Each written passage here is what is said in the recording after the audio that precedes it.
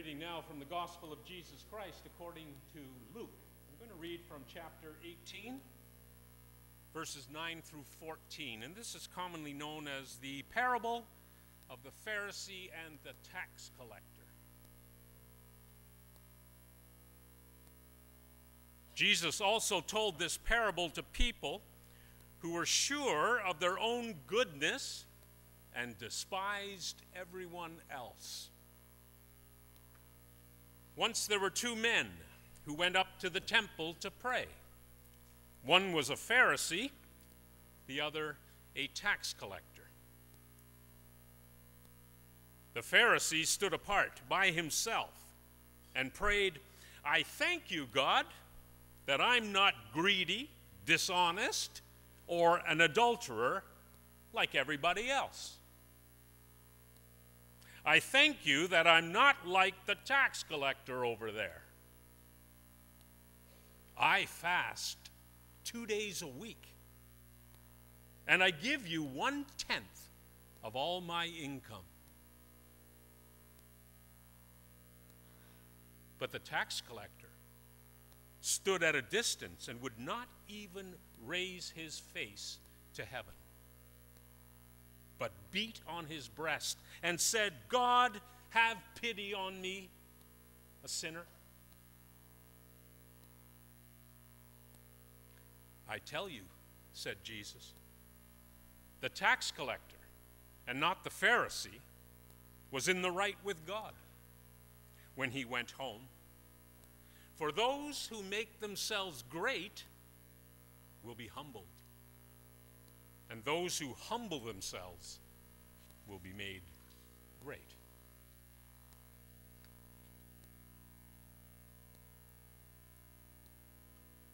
So, who are you most like in the story I just read?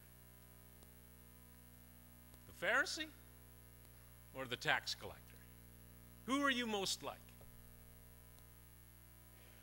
It's hard, isn't it, to hear this parable without placing yourself in one role or the other, or perhaps both.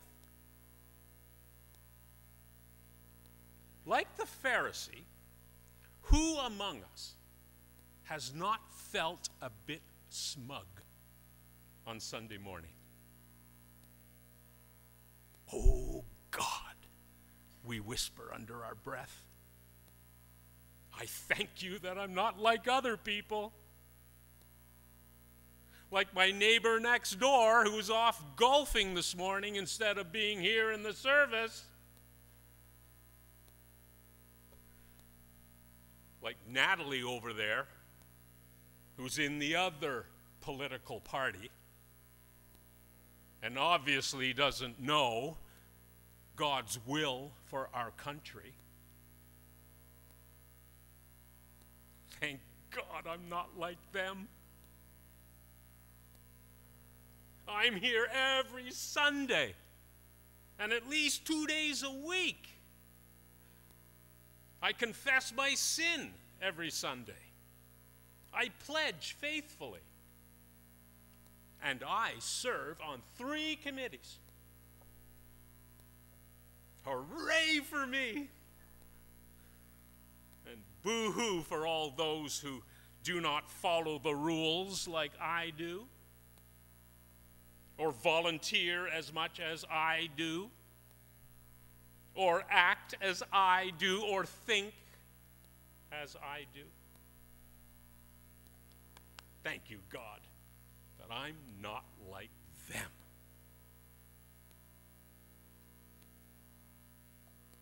So let's be honest. For some of us, it's only when we mess up big time, isn't it, that we gain the humility of the tax collector. Those in recovery programs call it hitting rock bottom. Right? It seems it's only when we make those big mistakes that we recognize our need for God's grace and forgiveness. Only then do we echo the words of the tax collector, God, have pity on me, a sinner?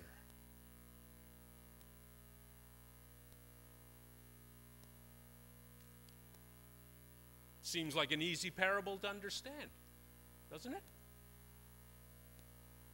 A straightforward story about the dangers of spiritual pride and the benefits of humble confession. Right? Be like the tax collector and not like the Pharisee.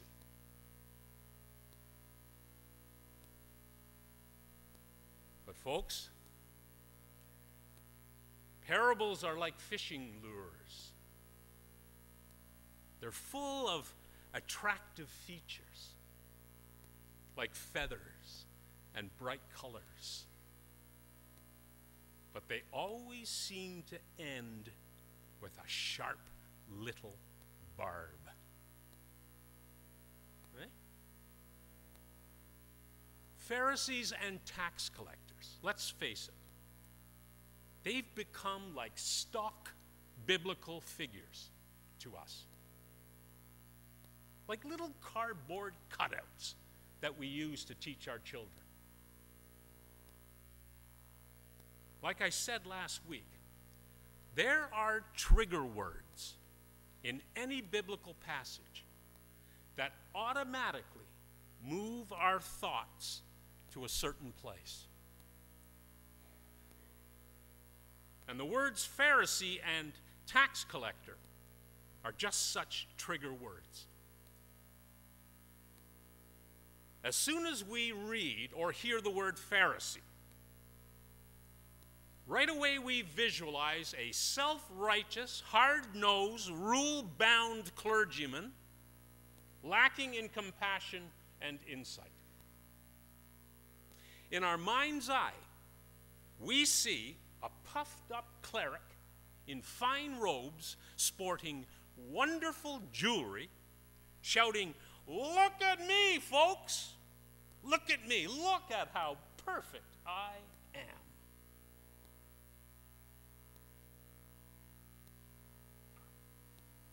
And right away, when we hear the story I told this morning, we say to ourselves, "Oh, I'm glad I'm not like him. God, I'm glad I'm not like that darn Pharisee." It's ironic, isn't it? Think about it. In our mind, we use the same words in thinking about the Pharisee in our story and about others in the church and perhaps our community as the Pharisee uses in thinking about the tax collector. What happened there? Thank God that I'm not like him.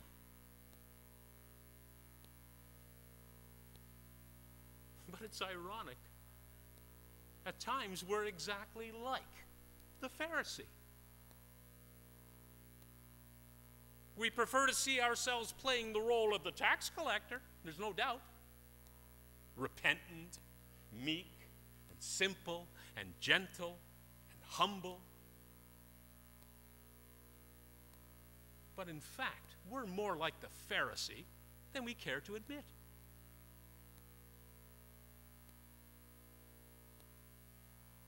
And yet, we continue to ignore the irony in our thinking.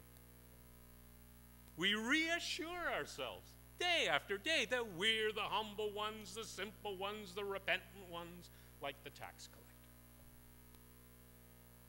Oh, how perfect we are. But before we become too puffed up with pride, you have to know that the Pharisees, like most United Church people today, not all, but most United Church people today, held to a liberal interpretation of Scripture. They were religious people, and they were leaders among their fellow Jews. But they were not priests, dressed in their fine robes, sporting the fine jewelry, and wearing those funny hats. They never presided at temple worship. Rather, they were mostly teachers and spiritual guides. And they were guides for those who sought to follow God's law faithfully. The aim of the Pharisees was to teach Scripture and help anyone who cared to observe Torah law. That was their role in society. They were known to be very careful in religious observance, and they were known to be super generous with their money. They were good people. They got a bum rap. They were pious people. And from all accounts, they certainly loved God. Now, tax collectors, on the other hand, were seen as collaborators with the hated Romans. They were not seen as being humble or simple. More accurately, they were seen as being unscrupulous and dishonest, willing to do almost anything to promote their own self-interest. Tax collectors commonly stole from those they taxed, and they pocketed the money for themselves. They accepted bribes as a matter of routine. They were mostly collaborators and thieves who held tight to the Romans for their own well-being and far more loosely to God. All this to say that we must be careful when trying to fix labels to people based on their profession or what political party they have joined or how much they participate in the life and the work of the church. Because in my view, human beings are never one-dimensional in their makeup. It's not so simple. Human beings are far from simple cardboard cutouts. We're not built that way. Human beings vacillate between good and bad, love and rejection, inclusion and exclusion, pious pride and humility before God. We go back and forth.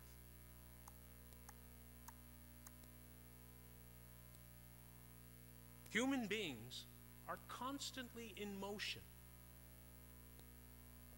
We're forever in a state of flux and of learning and of change. Which is why on your bulletin cover this morning, it's really difficult to choose which person represents you best, the Pharisee or the tax collector. Because if you look, don't they almost look the same? Which hopefully will lead you to think that maybe when we take them together, they represent us well. That in fact we all have a little bit of Pharisee and a little bit of tax collector within us. And maybe, just maybe, that's exactly how God sees us. Yet still, despite the fact, loves us anyway.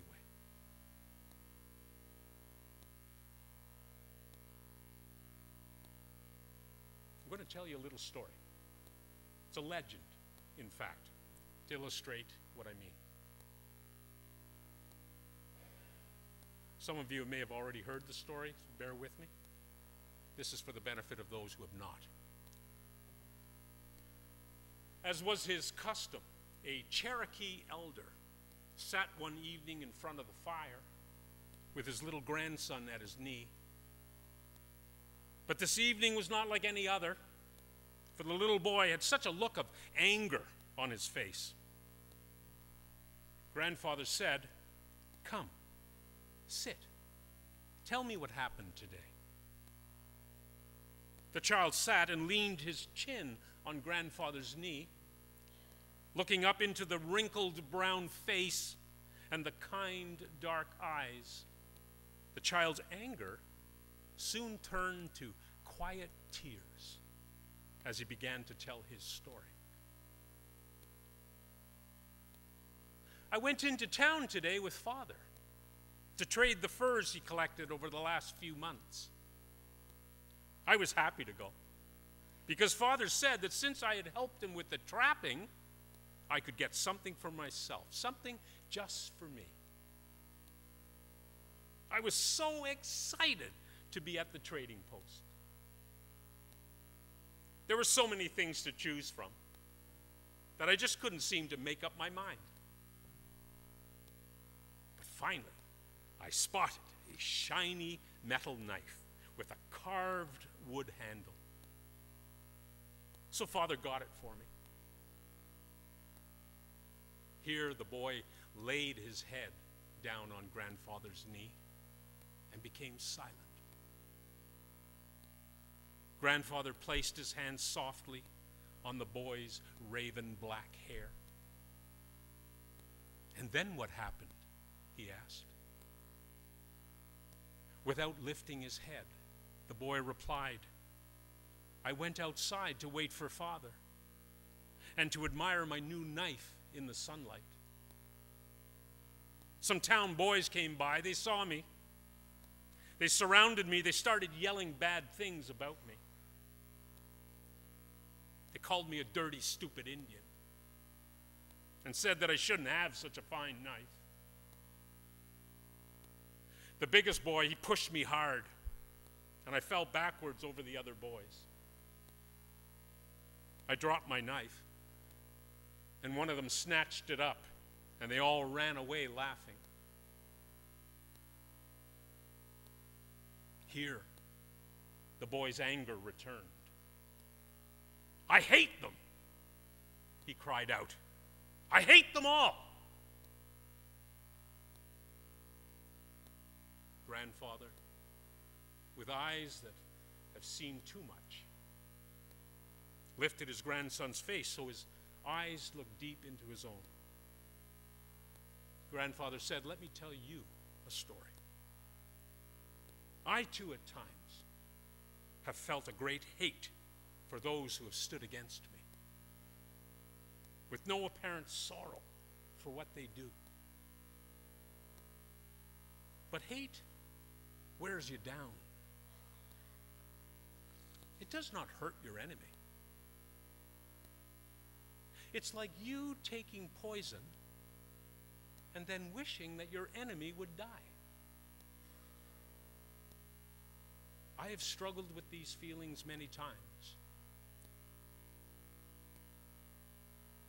The young boy's eyes were as wide as saucers as he listened to his grandfather go on. "It's as if there were two hungry wolves fighting inside of me. One is white, the other is black. The white wolf is good and does no harm. He lives in harmony with all around him and does not take offense when no offense was intended. He will fight only when it is right to do so, and only in the proper way. For what is most important to the white wolf is love, joy, and peace, patience, kindness, and generosity, faithfulness, gentleness, self-control. But the black wolf he's full of anger. The littlest thing will set him off in a big fit of temper. He fights everyone all the time and for no apparent reason. He cannot think because his anger and his hate are so great. It is helpless anger, for it will change nothing. He thrives on superiority and resentment and jealousy, quarreling and dissension and envy, arrogance, hostility, and division.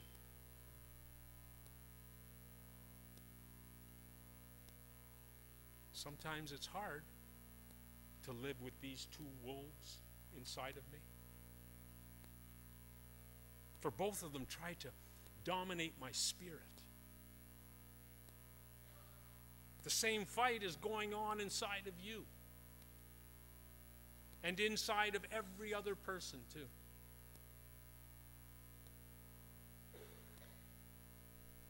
The young boy looked intently into grandfather's eyes, thinking about what he had said.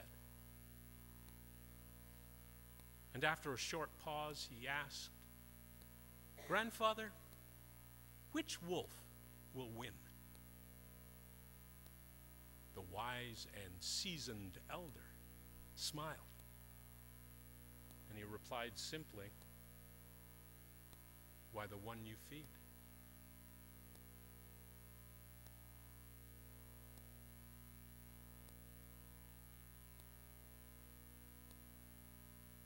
The one you feed.